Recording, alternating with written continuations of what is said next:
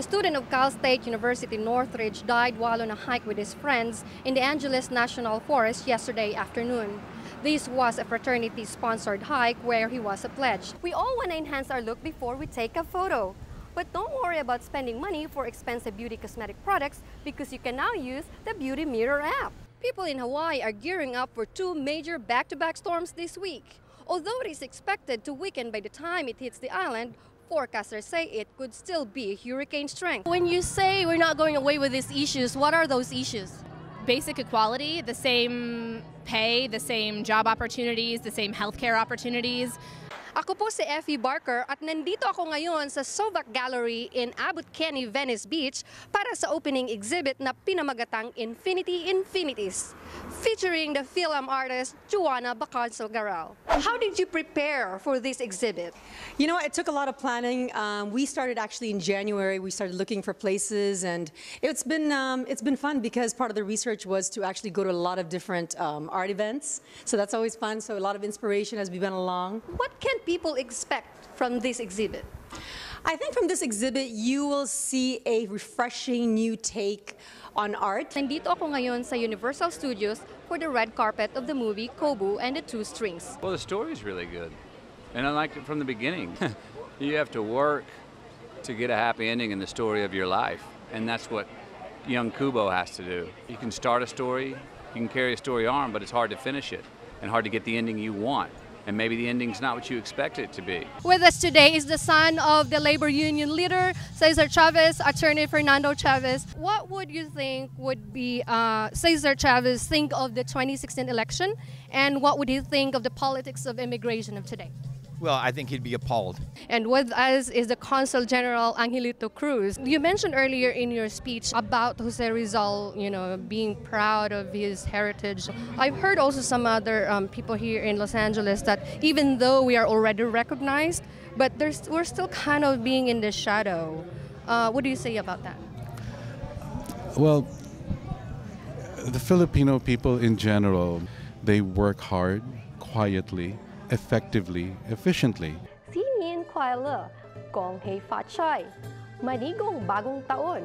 Happy New Year po sa lahat ng ating mga kaibigang Chinoy at mga kawili-wiling kwentong pampolitika, ekonomiya at general knowledge na maaring hindi nyo pa narinig. Kasi pag nagkakampanya yun, mga politicians, dalawa lang yan eh. Ako galing sa ganito. Galing sa hirap. Alam ko kung anong pinagdadaanan mo. Yun.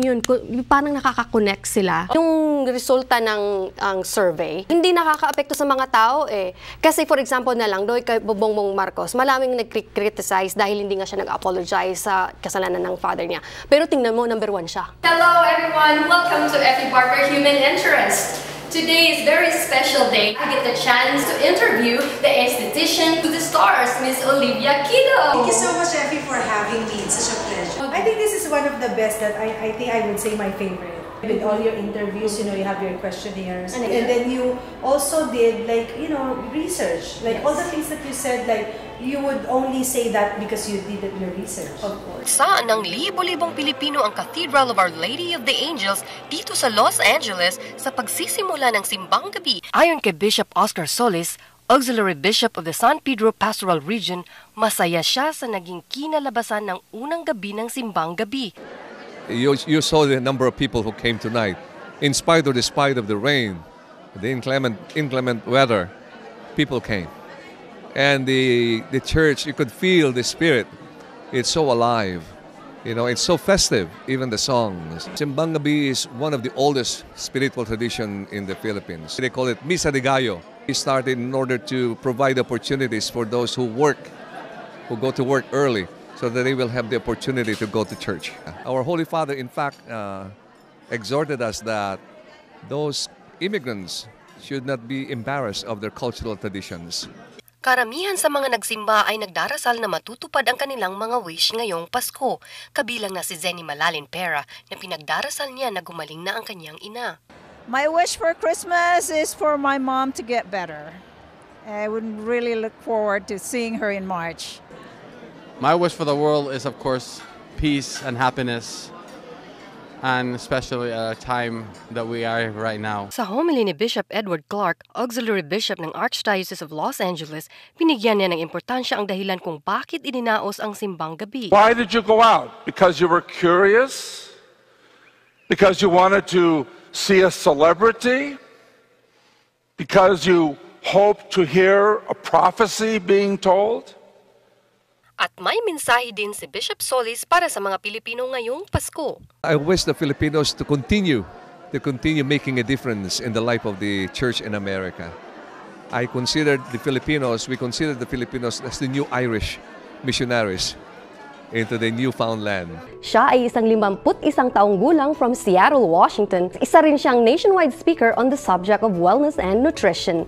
Sa unang bahagi ng ating serye, mapapanood natin ang mapait niyang karanasan sa dati niyang asawa na isa ring Pilipina. I met my ex-wife, who is a Filipino working on contract in Singapore, and we got along really, really, really well, and one thing led to another, and over time we got married in Cavite, and eventually she came here. How long did this texting and calling, how long did it take before you actually become serious with it? It's about 6 months' time.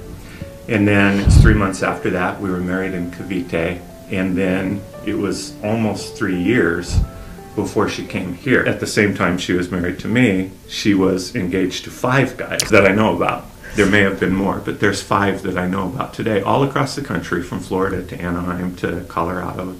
And at the end of the day, all 5 of these gentlemen were sending money to my wife, thinking that they were engaged to her. They've got a good business. I felt betrayed.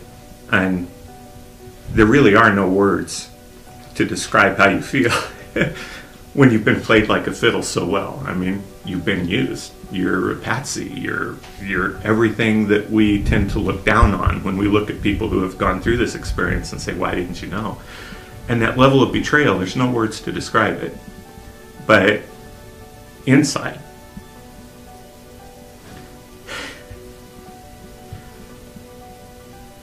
you come apart.